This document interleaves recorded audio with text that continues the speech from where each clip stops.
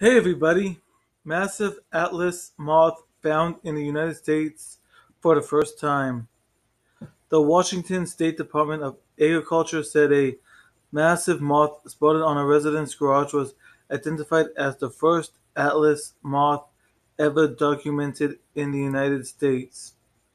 The department said a University of Washington professor snapped photos when he spotted the gargantuan moth perched on the exterior wall of his Bellevue garage July 7th, and state officials examined the photos and confirmed the instinct was an Atlas moth, one of the world's largest species of moth.